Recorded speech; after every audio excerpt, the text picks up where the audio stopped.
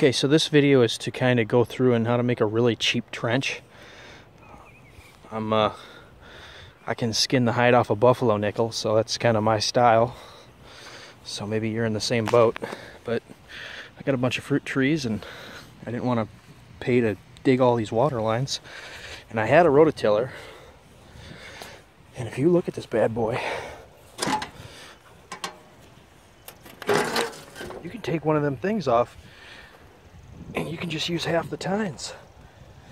So you can get yourself a nice skinny little rototiller, you know, nice patch. You just use a hoe and you can make yourself, you can dig that out pretty quick. So anyways, that's that.